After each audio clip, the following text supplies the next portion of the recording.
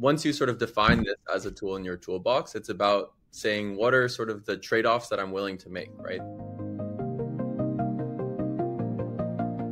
Hello, and welcome to Human in the Loop with Scale AI. I'm Vijay Karunamurthy, and I'm the Field CTO for Scale. And today I'm joined by my colleagues, Sam and Felix. Sam, do you want to introduce yourself? Sure. Hey, everyone. I'm Sam. I'm the head of Enterprise ML here at Scale. Felix? Hey, everyone. I'm Felix. I lead the engineering team here. Great. Super excited to be joined by you both. This month, we're diving into the foundations of AI governance for enterprises. To kick us off, Felix, when do we see enterprises implementing guardrails, and what are the types of guardrails that you see? Yeah, when we talk about guardrails, it's a pretty broad term, but I think it's pretty easy to kind of break it down into different segments, right? So, one type of guardrail is like a behavioral guardrail, right? So you have an agent and you have some business logic that you want it to follow.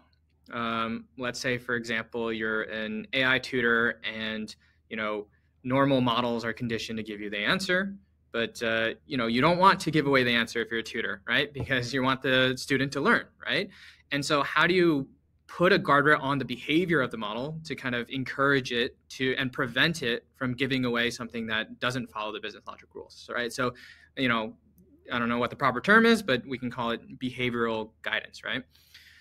There's another type of guardrail, like, a safety guardrail, right? And then there's other guardrails I think are a little bit more nuanced in similar subcategories. Like we have like compliance, a lot of compliance guardrails. Like let's say, for example, there's legal terminology and things like contract terms that you absolutely have to get right. Like hardcore, if you don't copy and paste this from a contract and repeat it verbatim and you have any AI synthesis over the top, then it's against the conditions and rules of the business, right? And so these are just a few examples, right, that just kind of like come to mind, right? And so these are the types of things that we're definitely experiencing.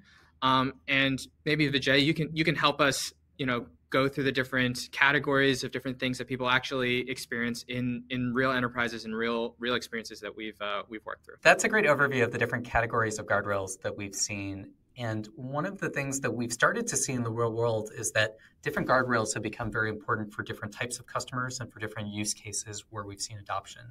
A great example of that is our partnership with Cisco. The guardrails that we've implemented for Cisco do is that they're able to detect specific categories of harms and think about ways where an IT administrator or anyone in a role where security is paramount to them can understand how those patterns are being observed in real traffic and get ahead of which roles within the organization need to be aware of those patterns or those threats. Another example of guardrail is work we do with enterprise customers like Cengage. Cengage is one of the largest publishers in the world. They are a very large textbook publisher, and they've built an AI student assistant to help students in K through 12 or in graduate school or any environment ask more deeper questions about what they're learning from a textbook. There, the guardrails can be more specific than just security interests. It can be ensuring that the student assistant doesn't leap to an answer or doesn't ruin an answer that's going to be included in an assessment. There can be a range of things that a particular teacher or educator might want to avoid in a classroom setting. And we built guardrails to be able to classify that sort of behavior and ensure that educators stay in control of that student assistant experience. Other work we do in the enterprise includes work with pharma companies where they are now talking to patients for the first time, especially where there's a new direct-to-consumer business. And they need really quick verbatim answers to certain categorical information. But in other situations, they also need guardrails to help avoid conversations steering into regulatory areas. Another interesting engagement we did with the major publishers with Time. And Sam, I'll actually hand it off to you to talk about our work on guardrails for the Time implementation.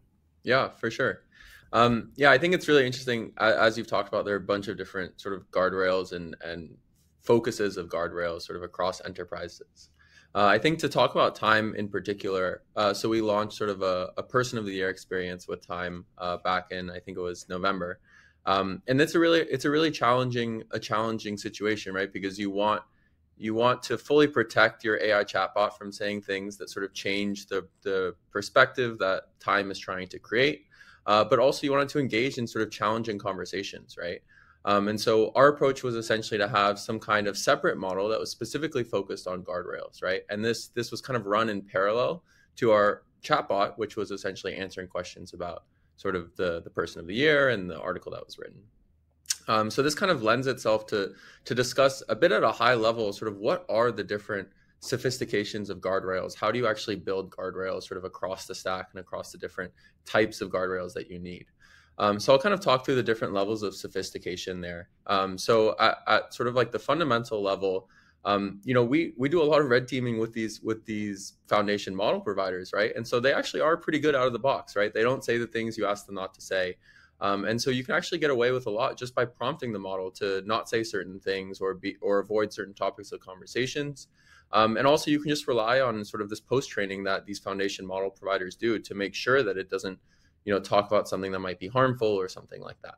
So I think the very most basic form of guardrails is simply adding to the prompt and adding to the system prompt about certain rules and sort of regulations you want it to follow. Separately, I think we've also found that it can be really, really powerful to dedicate an entire LLM task to being a guardrail, right? So specifically taking some of these foundation models and saying, your task is to determine if this is relevant to XYZ enterprise or not, right? And this ensures that it stays sort of on topic. And you can actually run this in parallel to your main LLM that's answering the user question. This allows you to sort of have the value that you want out of a guardrail without sort of increasing latency or anything like that. So those are kind of like the most basic forms of guardrails, is really just around like prompting and changing the different behavior of these foundation models. It's interesting when you bring up prompt engineering and our work on red teaming with some of the largest models released out there. For example, we're mentioned in the OpenAI O3 model card as one of the red teaming partners that they worked with. A lot of attacks that maybe worked 2 years ago now actually don't work because we've done research into things like a hierarchy of system instructions. So a previous attack that would say just ignore previous instructions, now the model actually knows, like, I have a higher level system instruction that tells me I should respect certain behaviors or should adhere to the model spec. And so those sort of attacks don't work anymore. But now today, where you use out-of-the-box guardrails from OpenAI and Meta, those are actually more complex. So I'd be interested in hearing from you, Sam. What do you get with these more complex guardrail models today? Yeah, for sure. So some of these providers have done some really great work of specifically training guardrail-specific models. So as you mentioned, Llama Guard, I believe Microsoft has their own sort of protection guardrail. OpenAI has their own guardrail models. And these models are really specifically trained for detecting these attacks that, Scale is so famous for helping create, right? And I think those are very, very great sort of low latency, hyper-specific models to really help you have confidence that, you are actually protecting against the basic threats no matter what, no matter how sort of complex these prompt injections and attacks are. And so I think that's kind of like the next level of guardrails, right? Rather than just spending time working with this prompt and relying on these pre-trained models that have this base functionality, you go to a provider or you use some kind of hosted guardrail model that's task is specifically trained for being really, really good at guardrails, right? And I think finally, sort of the last level of sophistication is actually to train your own guardrail. I think Llama Guard did a really good job of sort of explaining the cookbook for fine-tuning sort of a version of Llama Guard that's specific to your guardrails. We did some work where essentially we took Llama Guard and we built on top of that for a very specific taxonomy of attacks that we were trying to protect against. And then also created some trained models that use sort of the BERT style models as more classifiers rather than the Llama Guard based model. And having this sort of like hybrid system allowed us to achieve really low latency on 90% of attacks, and then leave those really difficult ones up to the smarter LLM guardrail. So that's kind of like the most complex sort of form of guardrails, is something where you have this custom trained model, you have this hybrid system, and you're really optimizing for latency in a very specific taxonomy. Felix, now that we've kind of talked and covered the fundamentals of guardrails, what are some of the things you've seen in practice? Yeah, it's a great question. I mean, like you kind of just touched upon something that's pretty important, right? The meta point about what you're just saying is like, there's a bunch of different options, right, to do this. And like, it's not a one size fits all kind of problem. And I think, it's really important to kind of take a look at the space and kind of think, why aren't there like too many guardrail as a service kind of options out there that have worked? And part of our business, we've explored a ton of different offerings and even explored that ourselves. And our finding is like, there's two reasons, in my opinion. One is that if you look at guardrails, it's pretty far down the funnel, right? You're kind of talking build something, maybe observe it, iterate on that, use evaluations, right? And then check on that. And then you get to a point where your AI is stable enough where your legal person comes in and says, okay, you want to go to production, here's some things that we want to, avoid, right? And you go, okay, like what do I have to do now? I got to put a guardrail on it, and then I got to build an eval set. And so you're like 4 or 5 layers deep at this point. Yeah. Do you recommend that as a product development lifecycle for AI to wait until the very end? No, I don't. I think you bring up a good point. It's like we recommend bringing this up early, and a lot of times when we go work with customers right now, this is the first thing we bring up. It's like, hey, who's involved here? This is the stack. You got to do these 5 different things. Who's your owner for legal and compliance? Who's your owner for evaluations? Who's your owner for AI? Who's your owner for infrastructure? Let's get everyone in a room. Let's talk about the strategy, and then we'll execute against the strategy, right? So I think it's kind of important to kind of look at things that way. And another thing is just kind of like, going back to what I was saying about like guardrails not being productized, like everyone has their own, custom use case. And I think in exactly what Sam and Vijay, you were saying about the different customers we had, we kind of had to do different things for everyone, right? And so like, even if LawMark performs at 96% accuracy at something, doesn't mean it's going to do well on your domain, right? I mean, a lot of times that's trained on public data. You're an enterprise, you have, petabytes of your own data. Who's to say that's the same, right? And so I want to, ask Sam kind of like how he thinks about these different approaches in practice. Like what should enterprises do, right? We kind of saw that maybe guardrails as like a catch-all maybe is not like the best way to do things. How do you think they should approach these problems? Yeah, definitely. I mean, I think fundamentally the best way to think about it is just as a tool in your toolbox, right? And I think once you sort of define this as a tool in your toolbox, it's about saying what are sort of the trade-offs that I'm willing to make, right? They always say there's no free lunch in this space, right? So you have to think about sort of what is your propensity for accuracy, precision, risk tolerance, et cetera. What are your sort of latency concerns? And then what are sort of your cost profile that you're willing to accept here, right? So if an enterprise comes to us and they say, well, we just want to make sure we're protecting against saying something really bad, then you might want to use sort of a cheaper, sort of in parallel, out of the box guardrail model, right? Because these are really, really good at doing this. They're specialized in this. And a lot of them are really low latency and pretty small models, right? But then we also come to enterprises who are like, we have this 99% guarantee from our legal team, right? That we don't do this, right? And then we think, okay, well, maybe we should look at this really carefully. We should think about what our options are. We should even consider training our own model. What we found is sometimes just generating, thousands of examples as training data and then training a more simple sort of classifier model can do this task really, really well. And that also decreases things like latency, cost in the future.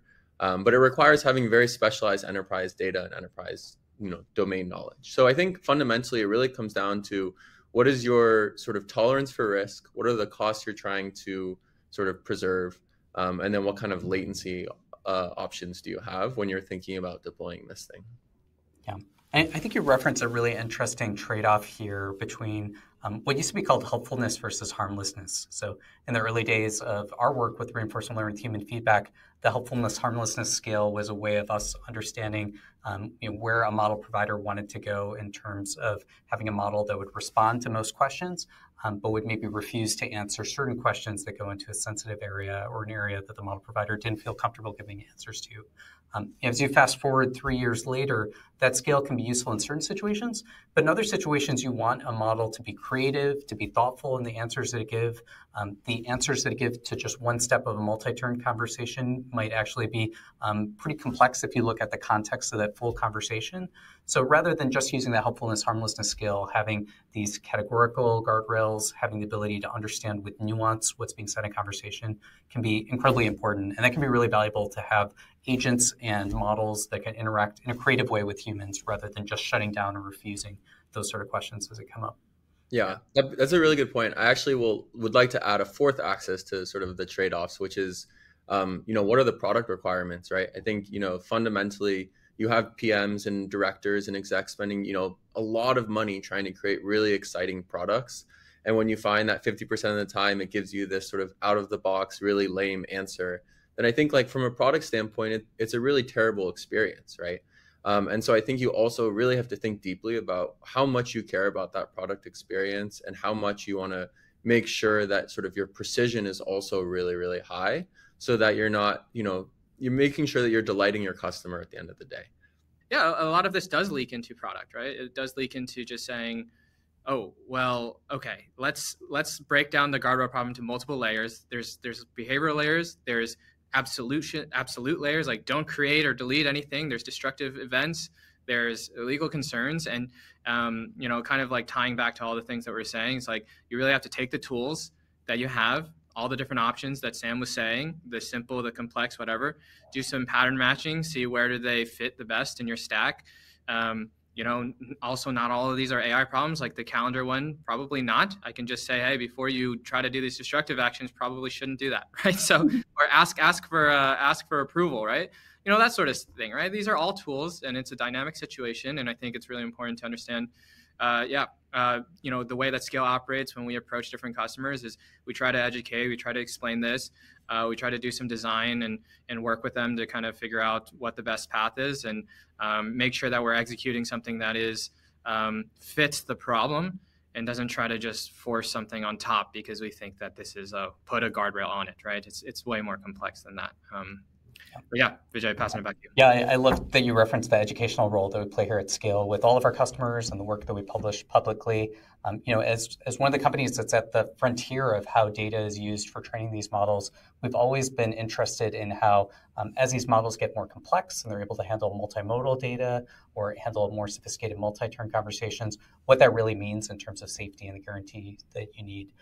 When RAG pipelines were first set up, we suddenly started realizing that you can introduce prompt injection attacks in images that were passed in along with documents, and that would introduce a risk area that people hadn't considered before.